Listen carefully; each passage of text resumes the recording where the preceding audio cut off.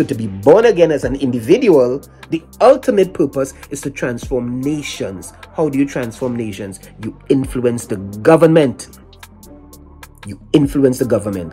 And what is politics? Politics is all about government. Your job as a Christian is to be involved in politics, to influence the government. God literally says, pray for your political leaders. That's a command.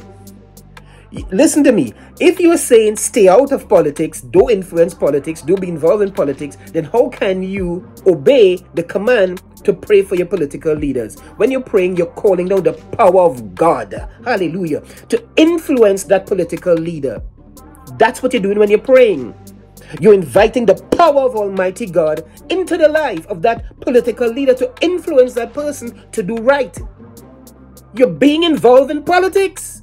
When you pray, you're being directly involved in politics. And it's a command to be involved in politics, to pray for your political leaders, to influence them to make right decisions. You're being involved in politics. For heaven's sakes, the Bible says we are ambassadors of Christ. What do you think an ambassador is? It's a political appointment. Yes. Let me read the definition of ambassador for you, so in case you think I'm lying. An ambassador is the highest ranking diplomatic officer designated by the government.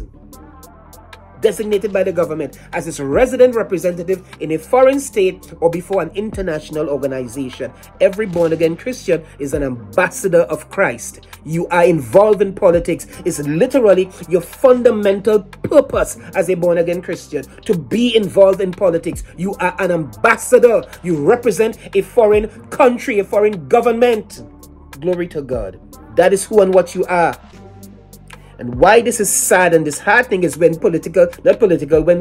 spiritual leaders make these kinds of statements. The rank and file Christians who don't read the Bible, it's sad, but it's understandable. But when you are a pastor and you're in the pulpit and you have influence over many people and you are making these statements, that is very, very disheartening.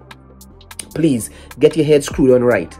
We Christians, we have butterfly spirits, but caterpillar minds. We are transformed in the spirit, born again, but our minds have not yet caught up on what's going on inside here. Butterfly spirits, caterpillar minds. We need to be reformed, people. We need to be transformed. Please, look at your Bible. Look at the Old Testament. When you look at the Old Testament and you see God sending Samuel, the prophet, to King Saul. He's sending Nathan to King David. He's sending Elijah to Ahab. All through the Old Testament, God is using his Old Testament ambassadors, his prophets, to go and to directly influence the political leaders, the kings. Challenging them, rebuking them sometimes. You can't get more hands-on involved in politics than that.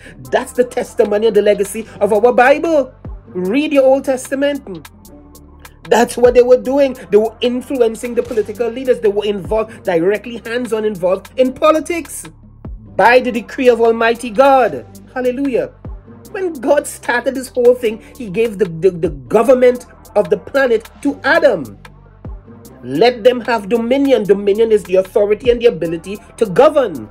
That's what we had. That's what we lost. Government.